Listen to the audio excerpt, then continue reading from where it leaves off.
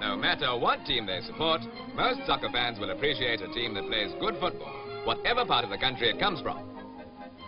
So let's take a quick look at a club which may not be as star-studded as some, but manages to do pretty well just the same.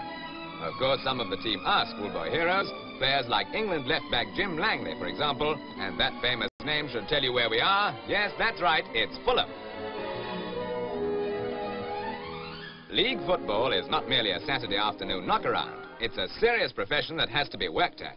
And generally, the more industrious a player, the more successful he is. That is why training is so important to a man's form, and stars like England inside forward Johnny Haynes, the Fulham captain, will tell any youngster that natural brilliance is not enough, at least to stay at the top.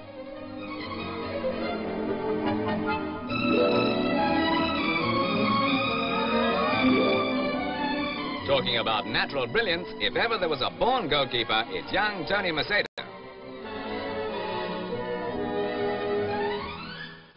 No matter how well or badly the team is faring in the league, generally the most staunchly loyal fans are the schoolboys, among them possibly the stars of tomorrow. Most players find signing autographs a necessary chore, but some, like Jim Langley for example, don't mind at all.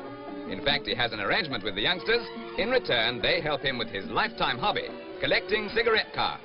He is in fact a cartophilist.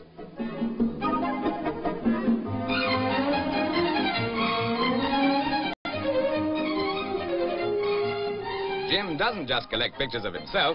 He started the hobby at the age of 5, and today at his home in Hillingdon he has more than 60,000 cards and nearly 600 complete sets, which are generally stacked away out of the children's reach.